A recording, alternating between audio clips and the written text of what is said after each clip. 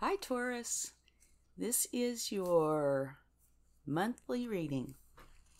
Let's take a spirit animal oracle, and just so you know, these are pre-shuffled, and see what animal you get today.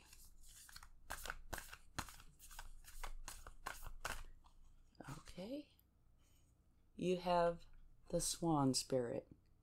Time for a deep dive.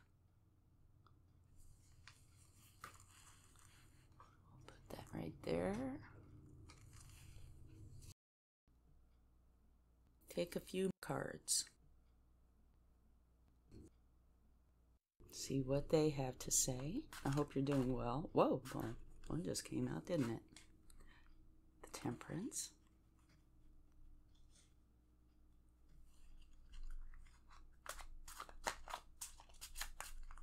Get a few more.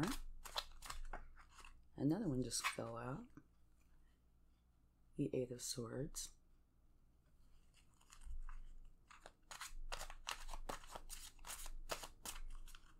Let's get one more.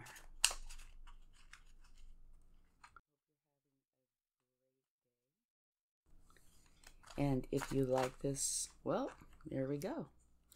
We have it. The Page of Swords. If you like this video, please give it a like,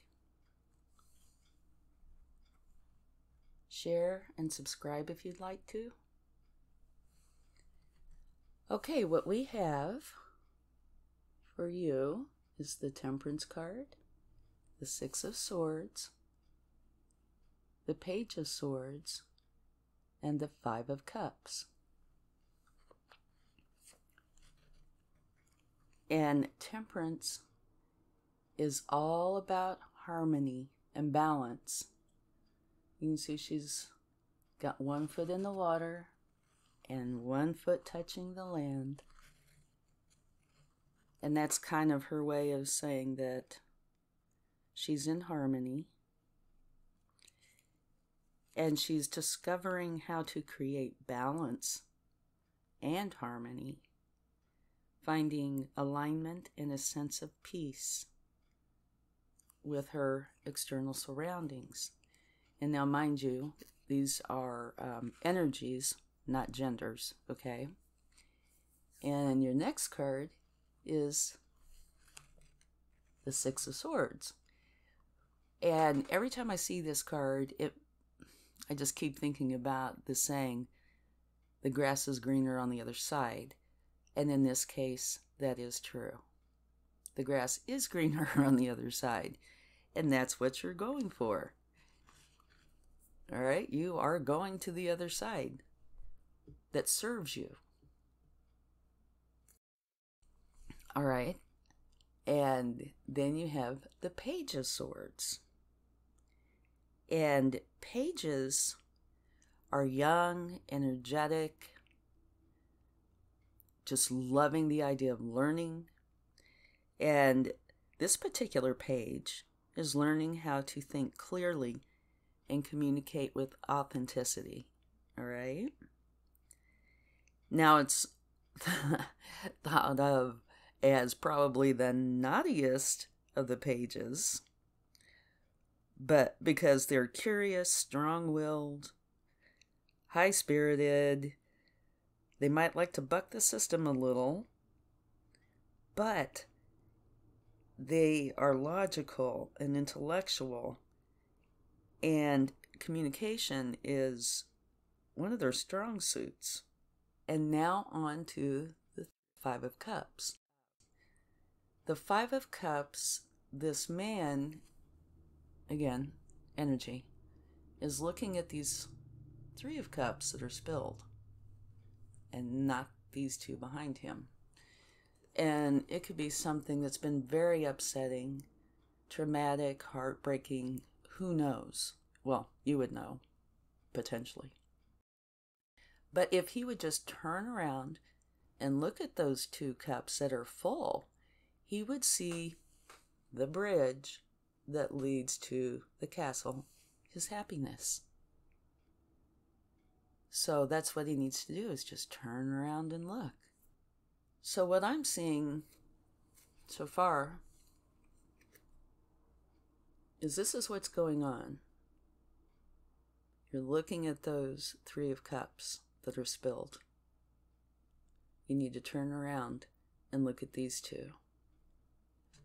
And it could potentially mean that you need to make a move. It could be literal, or it could be your thoughts. It could be a variety of things. But you need to go where the grass is greener, where you have the opportunity, the happiness, potential. And use your Page of Swords and get your temperance in line, your balance and harmony, and things will work out much better. Okay, let me read to you about the Swan Spirit. Time for a deep dive, which is number 60.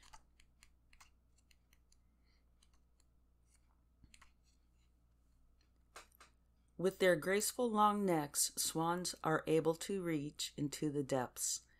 When Swan Spirit arrives, you are called to take a deep dive beyond what is easily available on the surface. You may think you know what is best for you now, but take the plunge into the depths of your awareness, for there is knowledge you are not aware of and great treasures to discover. Deeper understanding awaits you, and a perspective that comes from greater self-knowledge is what you need right now to better understand the situation or relationship. As you come to know yourself more intimately, so too will you come to better know others. So Swan Spirit asks you to go beyond the surface of what is happening between you and others and resist the temptation to judge by superficial appearances. Know there is much deeper potential for loving relationships, forgiveness, and mutual understanding. Choose to dive deep into your why, asking the deeper questions of yourself. You are led by the grace of Swan Spirit.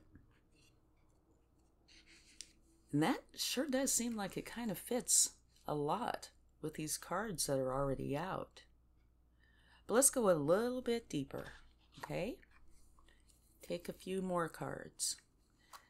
And now, this is a general reading, so just take with you what you feel is yours. If it doesn't resonate with you, just leave it behind. Oh, no, can't take that. There's too many that flipped over. Okay, here's, oh dear. We have a Tower. What else?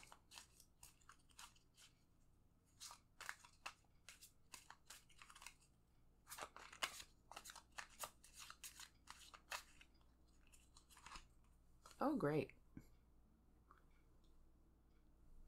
The Nine of Cups. One more card.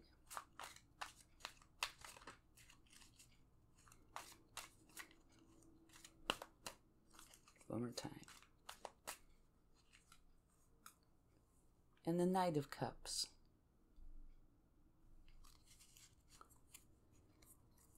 And at the bottom of the deck, we have the Four of Swords.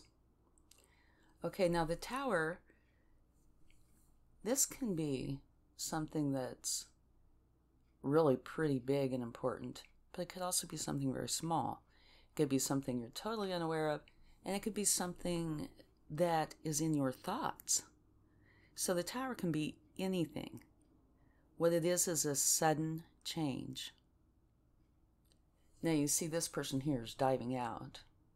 And this person here is either getting pushed out, fell out, something.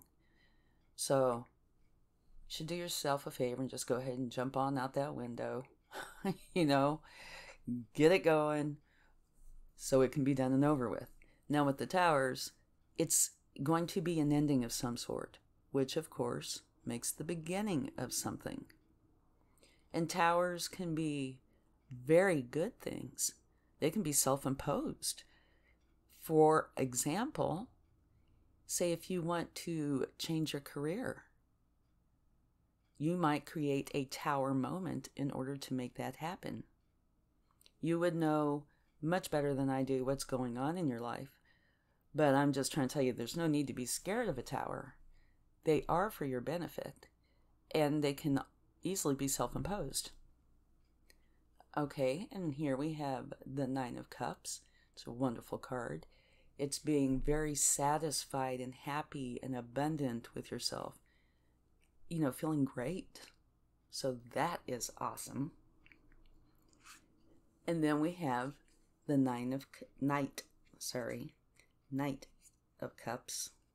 Sounded like I said 9. And what the Knight of Cups is about is that they are romantic and charming and in love with love. They wear their heart on their sleeve. They thrive on all things beautiful and are inspired by the many creative outlets that are available to them. And then here you have the Four of Swords. And that is about taking a rest. You've reached, according to the way this says, your first milestone. And now you need to recharge your energy before the next phase begins. Take a break, clear your mind, meditate, just get ready for the next, I don't know if I want to say start, but the next part of your journey. Okay? So let's see if we can kind of put this together a little bit. You're having a challenging, or were having a challenging time, seeing the spilled cups instead of what is behind you. And what is behind you leads to your happiness. And I think the way this is reading is that that might be what is creating the tower moment for you.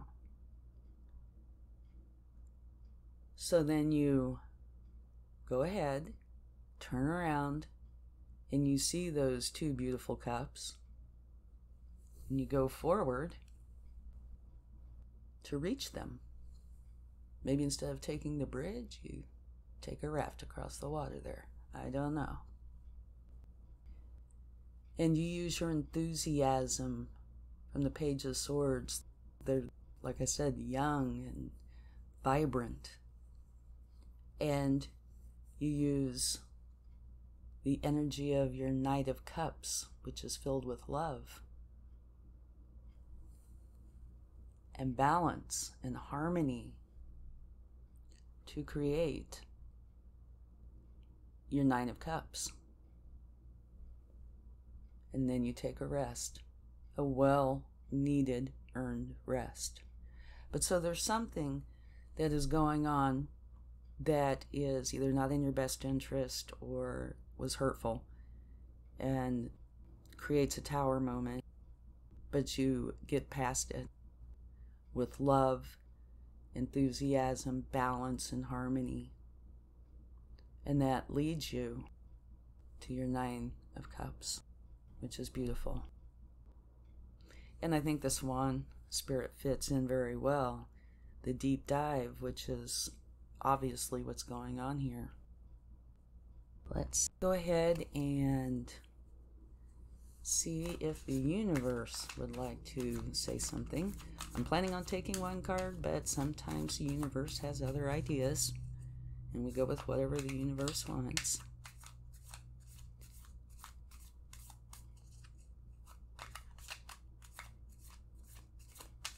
And you might check out your sun, moon, and rising signs for a more complete picture. Okay, let's see what we've got. Strength. I think that's a beautiful card to get. Coupled with all of these, you know, this complete story, strength. The strength is subtle. She is subtle, reserved. The lion is fierce and they join together as one, as a unit. She, being energy, not gender, is very, very strong. Just because she might not appear to be like a fierce lion does not mean she is not. It just means that she proceeds in a more restrained fashion. But this strength will get you through any problems that you may experience along this path of yours that you're taking. Okay? That's all I have, except for, well, no, I guess that's not all I have. I have two more things. This month I wanted to take a divine door, and I think these images are just gorgeous.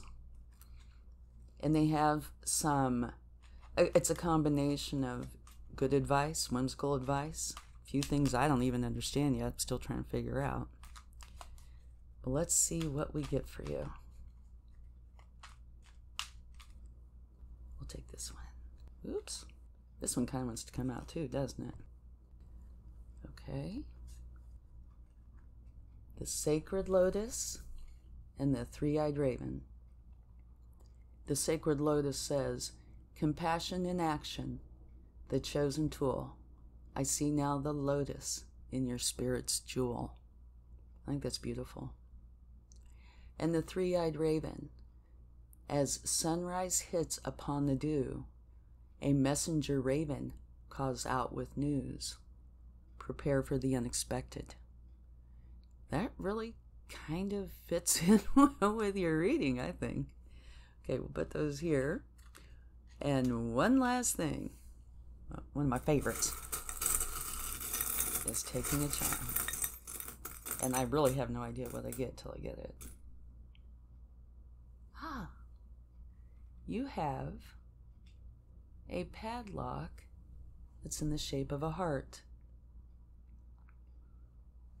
You will be able to get through this. You have the key. And you will be doing it with love. Knight of Cups. So you're strong enough to open it up and do it with love. Let me move this out of the way of that Nine of Cups there. Okay, I hope you have a wonderful month. Love and light. Take care. Bye.